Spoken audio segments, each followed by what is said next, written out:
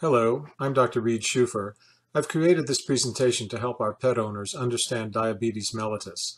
Please watch the presentation, and then we will have time to discuss any questions you may have. Diabetes is a disorder of blood sugar metabolism, which results in chronically high blood sugar levels, or hyperglycemia.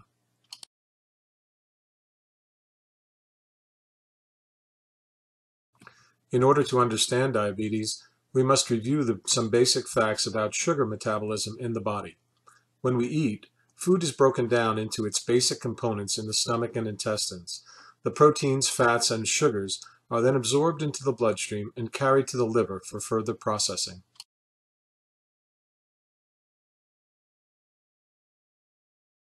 Sugar is the main source of energy for the body. It is obtained through eating, but can also be created in the liver to a limited extent. The brain can only use glucose for energy. If the sugar cannot get into the brain, as we see in diabetes, the brain cannot function properly. When sugar is not available, the body will break down fat into substances called ketone bodies, which can be used for energy. This fuel is much less efficient than sugar and causes the blood to become too acidic, which leads to severe illness. If we find ketones in the urine of a diabetic, we know that they are not regulated properly.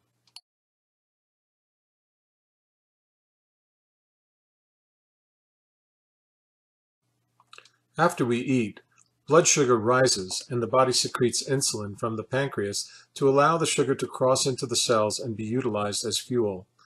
Looking at the chart to the right, you will see that the amount of blood sugar rises after eating, then falls back to normal as insulin takes effect.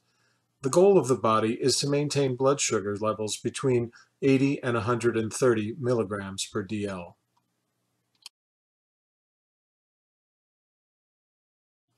In contrast to a normal pet, blood sugar rises much higher than normal and does not return to normal in pets with diabetes. The chart at the right compares the blood sugar levels of normal pets, the lowest line, pre-diabetic pets, the middle line, and pets with diabetes, the highest line. You can see that the glucose level goes way too high and never returns to normal in the diabetic. The body attempts to keep blood sugar below 130 milligrams per ml in normal pets. If the blood sugar goes over 180 milligrams, the so-called renal threshold, then sugar will spill over into the urine. Sugar acts through osmotic pressure to then draw more water into the urine and make it more dilute. Since the diabetic pet is urinating so much volume, he or she develops excessive thirst to make up for the water losses.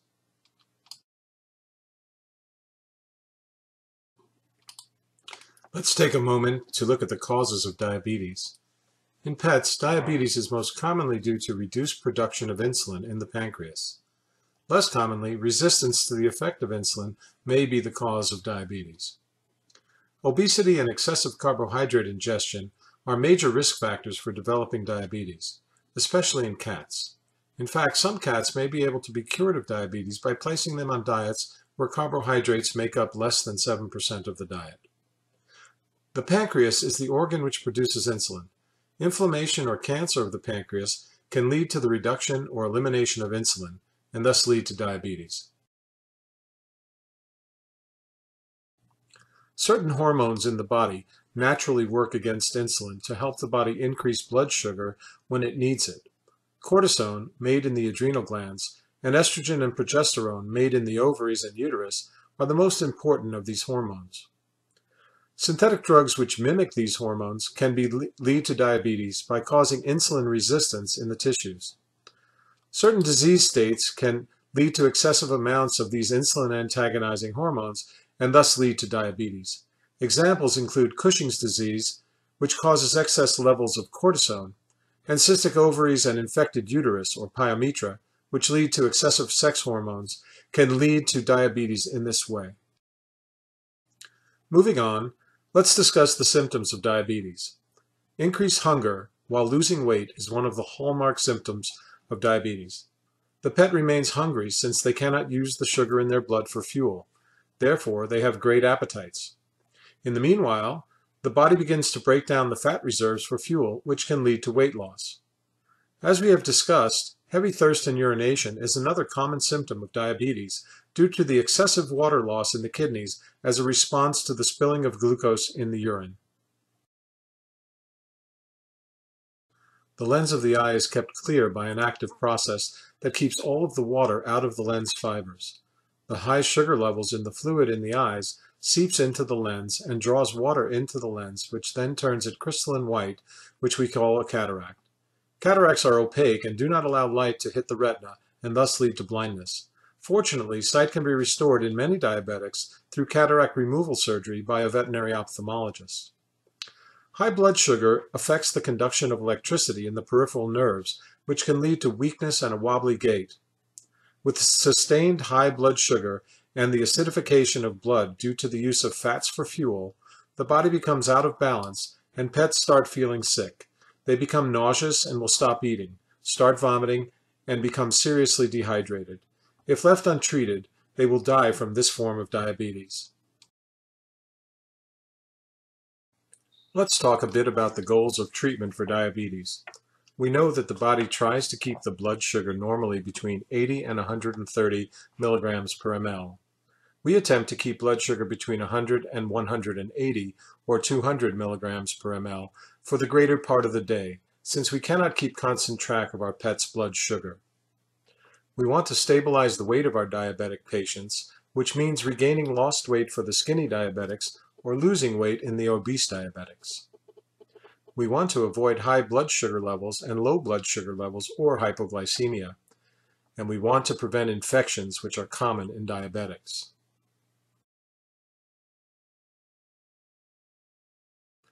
Treatment of diabetes involves first eliminating metabolic contributors of diabetes, such as infections, cystic ovaries, infected uterus, excessive cortisone either from the adrenal glands or from external sources. We must place our diabetics on food that is appropriate for their condition. This generally means food with more complex carbohydrates and higher fiber content in dogs, and very low carbohydrate diets in cats. We replace the missing insulin using injectable insulin products. Most animals require twice daily injections of insulin to maintain adequate control. Finally, we monitor blood sugar levels regularly to ensure the effectiveness of our treatment.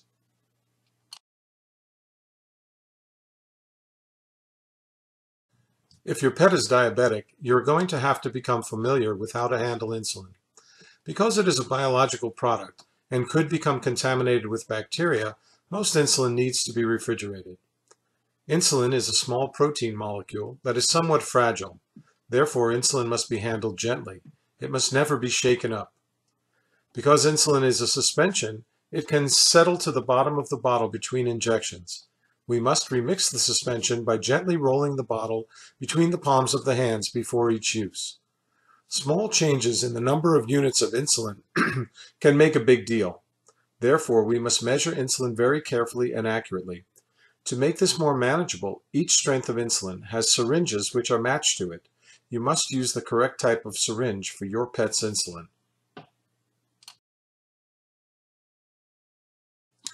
The strength of insulin is measured in the number of units per milliliter.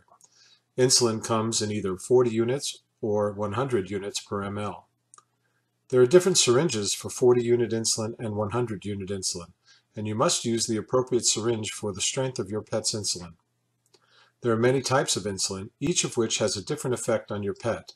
You must always use the type and strength of insulin that your veterinarian prescribes until he or she changes it.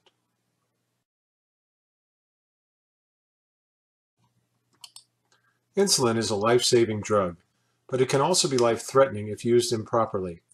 Therefore, we have come up with a few simple rules to make sure that you use this drug safely. First, we only give insulin if your pet has eaten at least 1/2 of their normal meal. If they don't eat, the insulin may drive the glucose in the blood down too far, which could lead to hypoglycemia and seizures. Second, always measure the insulin carefully before administering it. Small changes in the amount of insulin can result in big changes in the body. Third, if your pet moves during an injection and you're not sure how much, if any, insulin got under the skin, do not repeat the injection. You run the risk of giving too much insulin, which would lead to hypoglycemia. Fourth, If you miss an injection, it is not the end of the world. Just be sure to give the normal amount of the insulin on the next injection at the normal time. Fifth, try to be regular with the insulin and feeding schedules. Feed and inject at the same time of each day, about 12 hours apart. If you accidentally give insulin, but your pet did not eat, you should try to force feed your pet at least half of their normal meal. If you can't force feed or your pet is vomiting, then you'll have to observe your pet closely for signs of hypoglycemia anywhere from 3 to 8 hours after administering the insulin, when the effects of the insulin are at their peak. If symptoms occur, then you should have Karo corn syrup ready to supply your pet with the glucose he or she needs.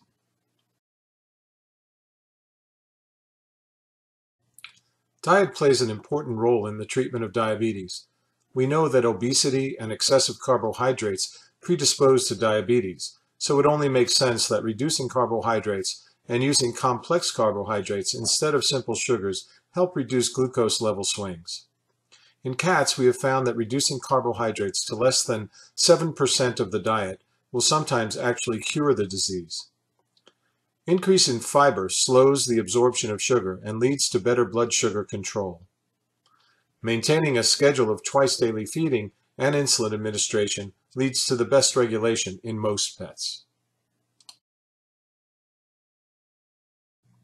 Hypoglycemia means low blood sugar, and it occurs when the blood sugar goes below 50 milligrams per mil. Since the brain needs glucose to function, the symptoms we see related to brain dysfunction include weakness, disorientation, unusual vocalizations, excessive sleeping, and seizures.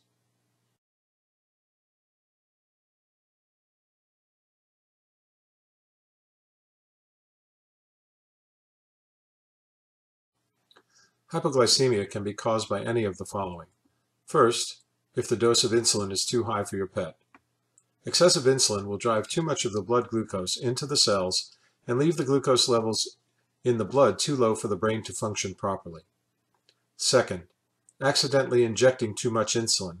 This can be done by either mismeasuring, or by duplicating injections, or by using the wrong strength of insulin. Third, giving insulin when your pet has not eaten.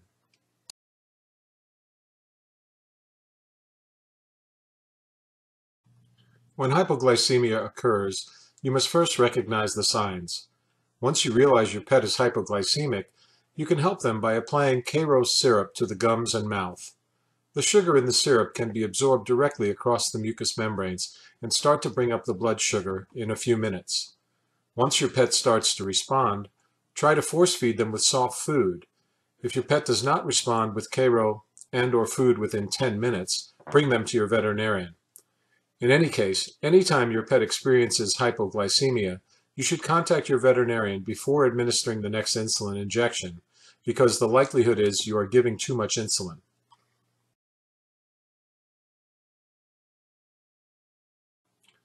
Treating diabetes successfully requires regular monitoring. Our goal is to keep the blood sugar between 100 and 200 milligrams per ml during most of the day. We can accomplish this by measuring your pet's blood sugar over the course of the day. These measurements are known as blood glucose curves, because we can chart them on graph paper and visualize the results, as you can see to the right. These curves tell us if the dose of insulin is appropriate to bring the blood glucose to the right range, and they also tell us for how long the blood sugar stays in that range.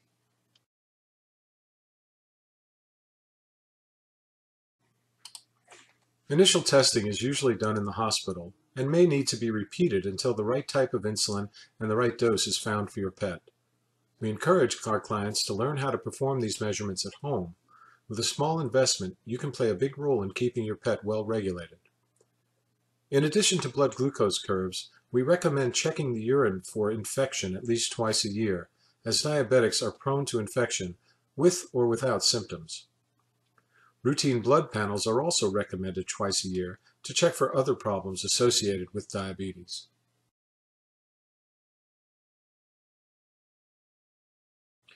How can you tell if your pet is responding to treatment? A well-regulated diabetic should show a normalization of the appetite, thirst, and urination patterns. You should see a reduction in thirst and urination, which was so prevalent before treatment. Well-regulated diabetics should normalize their weights as well. The pets who lost weight before treatment should gain it back, while the obese pets should lose weight to help reduce the effects of their obesity on the disease.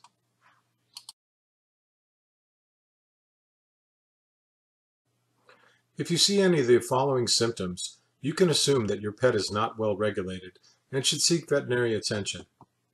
Weight loss in spite of a good appetite. Persistent increase in thirst and urination. Inappetence or vomiting.